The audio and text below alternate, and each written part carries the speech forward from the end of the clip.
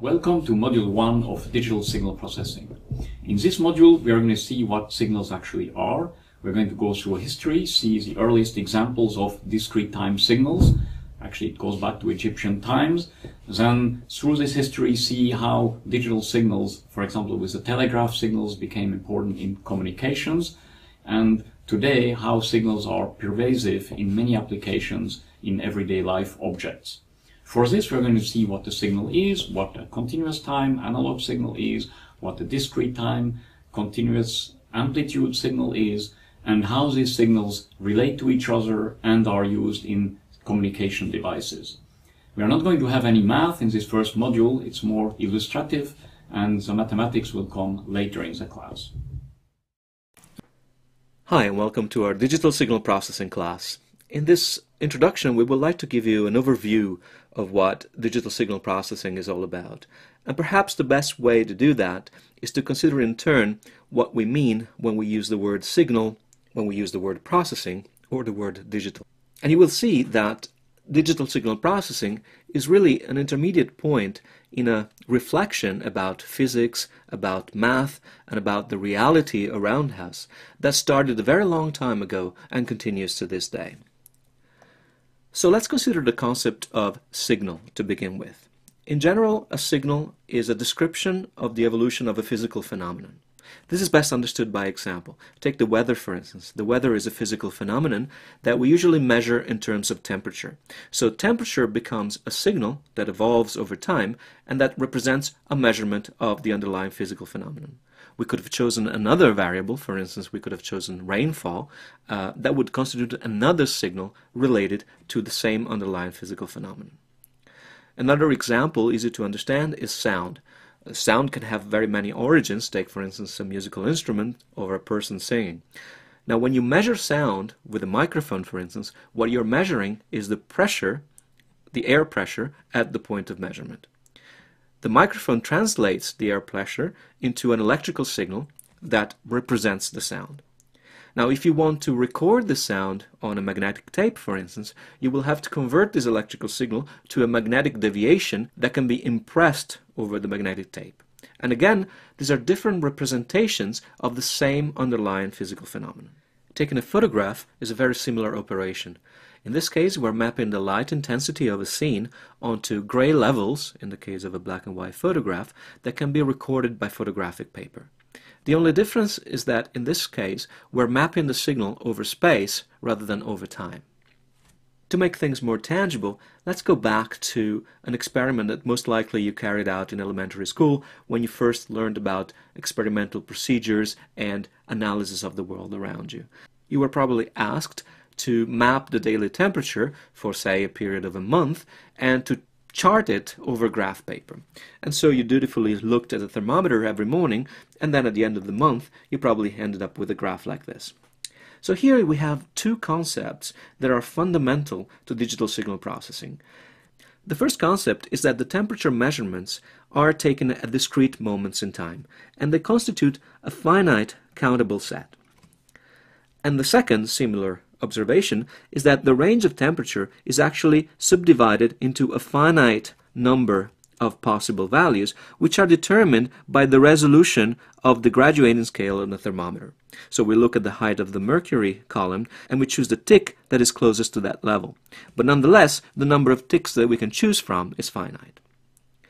So the two fundamental concepts here are the discretization of time, due to the fact that we take observations regularly but not continuously, and the discretization of amplitudes due to the fact that our measuring device has a finite resolution. Now, the discretization of amplitude is usually treated as a precision problem. We can use more sophisticated instruments and achieve a better precision. But the discretization of time is a veritable paradigm shift in the way we think about reality. So much so that the problem appeared for the first time over 2,500 years ago when the great Greek philosophers started to think about why is it that we perceive reality the way we do. And the first character in the story here is Pythagoras, who in 500 BC maintained that Most of reality, if not all of reality, could be described in terms of numbers and measurements. Think, for instance, of the Pythagorean theorem. If one draws a right triangle, one can verify experimentally with a ruler that the square built on the hypotenuse is equal to the sum of the squares built on the sides. But what Pythagoras said is that this is a universal property that applies to the abstract class of all right triangles. And this was really a major change in the way people started to think about abstract concepts. Pretty much at the same time, Parmenides, another character in our story, brought this line of reasoning more into the waters of metaphysics by planting the seed of a fundamental dichotomy, a fundamental difference between the reality that we can experience with our senses and an ideal reality that we will never be able to know. This, of course, was later developed by Plato into a full-fledged philosophical theory of the ideals, so that even today when we talk about the Platonic ideal, we refer to some form of perfect reality that lies beyond the veil of appearances. But more interestingly for us is the fact that right when this idea started to appear in the global consciousness of the time, there were philosophers that were ready to point out the potential pitfalls of these new abstract models of reality. And the leader of the pack, so to speak, was Zeno of Elea, whose paradoxes have survived to this day. One of Zeno's most famous paradoxes is the paradox of the arrow, which states that if you shoot an arrow from point A to point B, the arrow will never reach its destination.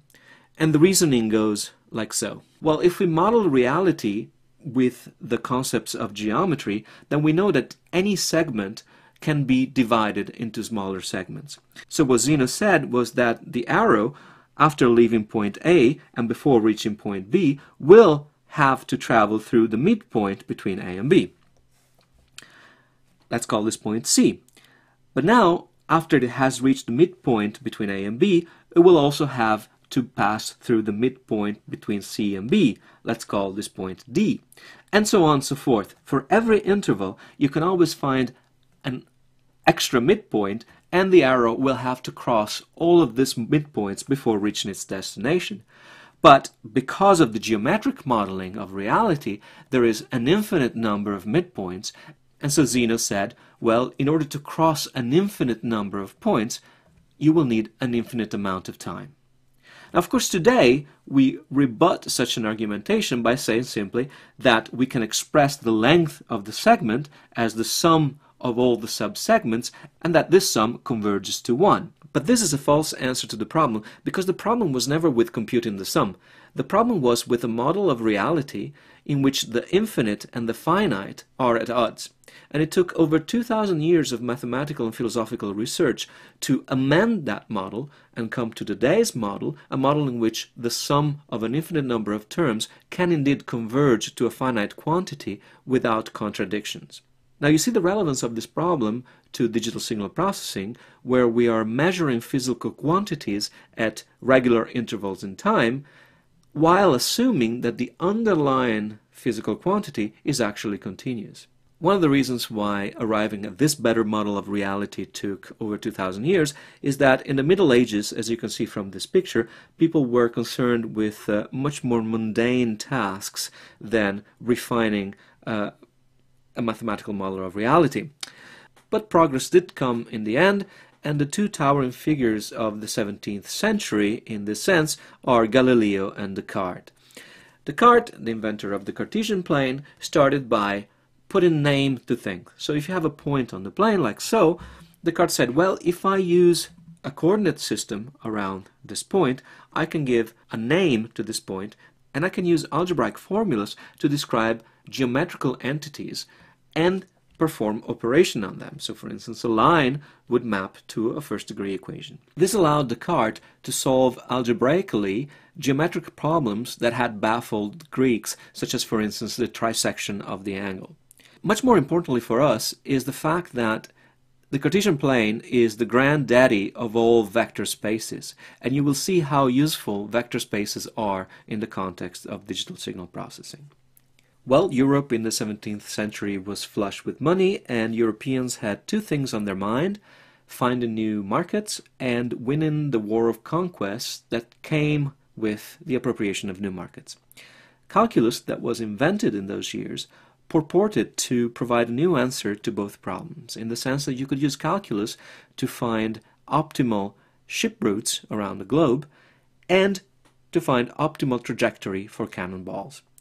Galileo in particular worked on the cannonball problem and operated by running a series of experiments in which the trajectory of balls thrown by a cannon was experimentally determined, and then working backwards to derive an ideal Platonic model of the ball's trajectory that is given by this equation, where the initial velocity expressed as a vector in the Cartesian plane is coupled with the pull of gravity to give a parabolic shape.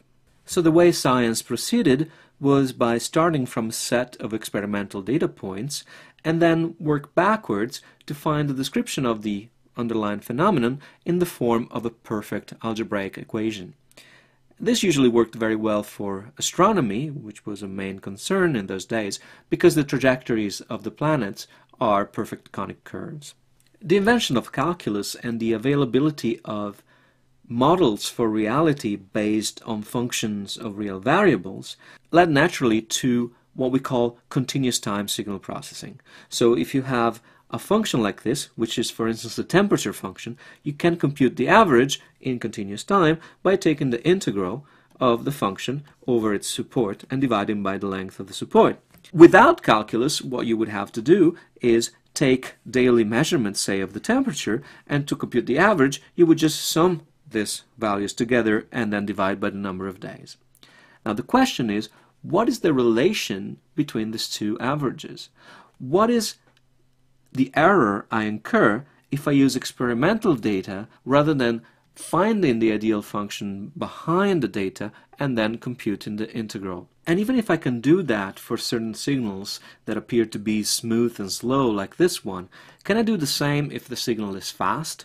In other words, if I have a set of measurements for something that appears to move quite quickly, do I have any chance even at recovering the ideal function that lies underneath the data? Well, it took a long time since the 17th century to answer this question, because one of the missing pieces of the puzzle was how to measure this speed of the signal. The answer came from Joseph Fourier, the inventor of Fourier analysis, that showed us how to decompose any physical phenomenon, any description of a physical phenomenon, into a series of sinusoidal components. A sinusoidal component is like a wave, and a wave is parameterized by its frequency, which is really a way of measuring how fast the wave oscillates. You can see an example of this sinusoidal decomposition of a signal in the spectral analyzer of your MP3 player. By splitting a signal into frequency components, you can see where the energy of the signal is, and if it is in the high frequencies, then the signal will be moving very fast, whereas if it is in the low frequencies, it will be moving very slow. The next piece of the puzzle that completes the path from continuous reality to discrete reality was given by Nyquist and Shannon, two researchers at Bell Labs in the 50s. Their sampling theorem is really the bridge that connects the analog world to the digital world. The formula is like so, and it looks pretty complicated right now, but you will be very familiar with it by the end of the class. If you just have a tiny look at it, you will see that the formula relates a continuous time function, the Platonic ideal we were talking about, to a set of discrete time measurements. And this sum really is a weighted sum where for each discrete sample we associate a special shape. Graphically it looks like so. If this is our continuous time function, the ideal function, and we have a set of measurements that we indicate with these red dots, we can reconstruct the original function starting from the samples just by associating what we call a sinc function to each of the points. So you scale copies of the same function at each measured interval, and then when you sum them all together, you obtain the original function back. All you need for this magic trick to happen is that the original function is not too fast, in the sense that it doesn't contain too many high frequencies. We will see this in more detail during the class. If we now go back to the beginning of our overview, you remember the second fundamental ingredient in digital signals is the discrete amplitude. What that means is that we have two forms of discretization of an ideal function. Take, for example, this sine wave. The first discretization happens in time, and we get a discrete set of samples. And then the second discretization happens in amplitude, where each sample can take values only amongst a predetermined set of possible levels. The very important consequence of the discretization, independently of the number of levels, is that the set of levels is countable. So we can always map the level of a sample to an integer. If our data is just a set of integers now, it means that its representation is completely abstract and completely general purpose. This has some very important consequences in three domains. Storage becomes very easy because any memory support that can store integers can store signals, and computer memory comes to mind as a first candidate. Processing becomes completely independent on the nature of the signal because all we need is a processors that can deal with integers, and again, CPUs are general purpose processors that can deal with integers very, very well. And finally, transmission. With digital signal, we will be able to deploy very effective ways to combat noise and transmission errors, as we will see in a second. As far as storage is concerned, just consider the difference between attempting to store an analog signal, which requires a medium-dependent support for each kind of application, and the task of storing a digital signal, which requires just a piece of computer memory. In analog storage, the medium evolved as technology evolved, and for instance when it came to sound, we had wax cylinders in the beginning, and then you had vinyl, and then reel-to-reel tapes, and then compact cassettes, and so on and so forth. Each medium was incompatible with its predecessor and required specialized hardware to be reproduced. Today everything is stored in general purpose support systems like a memory card or a hard drive, and is completely independent on the type of content that is recorded. If you consider, for instance, the evolution of memory supports, this is a famous picture from the internet, just one micro SD card will contain all the information that was contained in countless floppy disks and CDs from just a few years back. But what does not change, although the support changes and the capacity improves with time, what does not change is the format of the data, which will remain the same across media. When it comes to processing, again, the fact that the representation of the data is completely decoupled from the origin of the data will allow us to use general purpose machines. Here on the left you have three analog processing devices, a thermostat on top with its temperature sensitive coil. You have a set of gears that, for instance, can be used to measure movement or time, and a discrete electronics amplifier. Each of these devices had to be designed and built to process just one type of analog signal. Conversely, on the right you see just a piece of C code that implements a digital filter. Now this filter can be used to process a temperature signal or a sound signal, and its structure or its implementation will not change. Finally, let's consider the problem of data transmission, which is probably the domain where digital signal processing has made the most difference in our day-to-day life. So if you have a communication channel and you try to send information from a transmitter to a receiver, you are faced with the fundamental problem of noise. So let's see what happens inside the channel. You have a signal that will be put into the channel. The channel will introduce an attenuation. It will lower the volume of the signal, so to speak, but it will also introduce some noise, indicated here as sigma of t, and what you will receive at the end is an attenuated copy of your original signal plus noise. These are just facts of nature that you cannot escape. So if this is your original signal, what you will get at the end is an attenuated copy, scaled by a factor of g, plus noise. So how do you recover the original information? Well, you try to undo the effects introduced by the channel, but the only thing you can undo is the attenuation. So you can try and multiply the received signal by a gain factor that is the reciprocal of the attenuation introduced by the channel. So if you do that, you introduce a gain here at the receiver, and what you get is, let's start again with the original signal, attenuated copy, some noise added, and then let's undo the attenuation. Well, what happens, unsurprisingly, is that the gain factor has also amplified the noise that was introduced by the channel. So you get a copy of the signal that is, yes, of a comparable amplitude to the original signal, but in which the noise is much larger as well. This is the typical situation that you get in second generation or third generation copies of, say, a tape, or if you try and do a photocopy of a photocopy, just to give you an idea of what happens with this noise amplification problem. Now, why is this very important? This is important because if you have a very long cable, so for instance, if you have a cable that goes from Europe to the United States, and you try to send a telephone conversation over there, what happens is that you have to split the channel into several chunks and try to undo the attenuation of each chunk in sequence.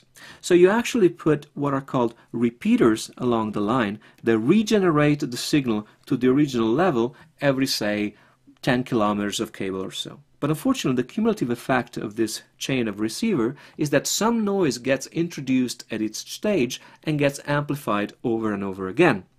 So for instance, if this is our original signal, which again gets attenuated and gets corrupted by noise in the first segment of the cable, after amplification you would get this. We just seen that before. Then this signal is injected into the second section of the cable, it gets attenuated, new noise gets added to it, and when you amplify it, you get double the amplified noise. And after n sections of the cable, you have n times the amplified noise. This can lead very quickly to a complete loss of intelligibility in a phone conversation. Let's now consider the problem of transmitting a digital signal over the same transoceanic cable. Now, a digital signal, as we said before, is composed of samples whose values belong to a countable finite set of levels. And so their values can be mapped to a set of integers. Now, transmitting a set of integers means that we can encode these integers in binary format, and therefore we end up transmitting basically just a sequence of zeros and ones, binary digits. We can build an analog signal associating, say, the level plus 5 volt to the digit 0 and minus 5 volt to the digit 1, and we will have a signal that will oscillate between these two levels as the digits are transmitted. What happens on the channel is the same as before. We will have an attenuation, we will have the addition of noise, and we will have an amplifier at each repeater that will try to undo the attenuation. But on top of it all, we will have what is called a threshold operator that will try to reconstitute the original signal as best as possible. Let's see how that works. If this is what we transmit, say an alternation of 0 and 1 mapped to these two voltage levels, the attenuation and the noise will reduce the signal to this state. The amplification will regenerate the levels and will amplify the noise. So the noise is much larger than before. But now we can just threshold and say if the signal value is above 0, we just output 5 volts.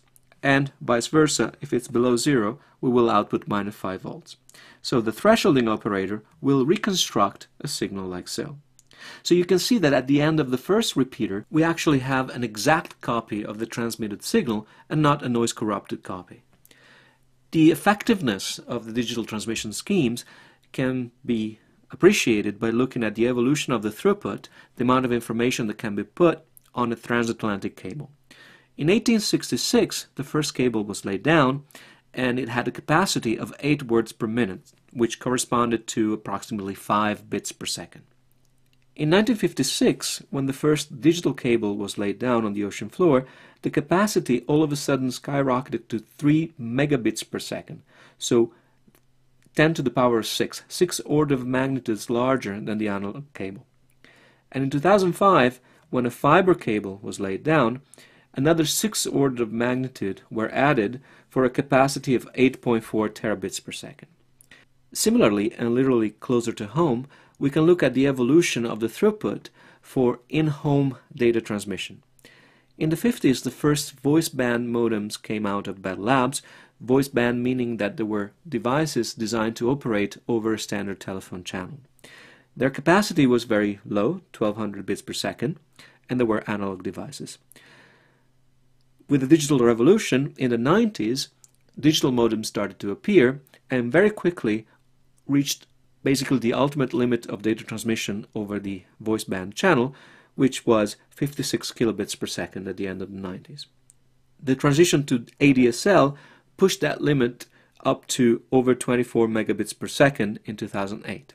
Now, this evolution is of course partly due to improvements in electronics and to better phone lines. But fundamentally, its success and its affordability are due to the use of digital signal processing. We can use small yet very powerful and cheap general-purpose processors to bring the power of error-correcting codes and data recovery even in small home consumer devices. In the next few weeks, we will study signal processing starting from the ground up, and by the end of the class, we will have enough tricks in our bag to fully understand how an ADSL modem works. And so after this very far-reaching and probably rambling introduction, it's time to go back to basics, and we will see you in Module 2 to discover what discrete time signals are all about.